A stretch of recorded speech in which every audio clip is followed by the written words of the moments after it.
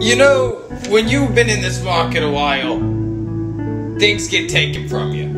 I mean, that's just part of it. But you only learn that when you start losing. You find out life's this game of pennies. And so is the market. Because in either game, life or the stock market, the margin for error is so small. I mean, 1/2 a second too early or too late, you don't catch it. 1/2 a penny too low or too high, your limit order doesn't fill. The pennies we need are everywhere around us. They're in every market pop, market drop, a parabolic rise. On this team, we fight for that penny.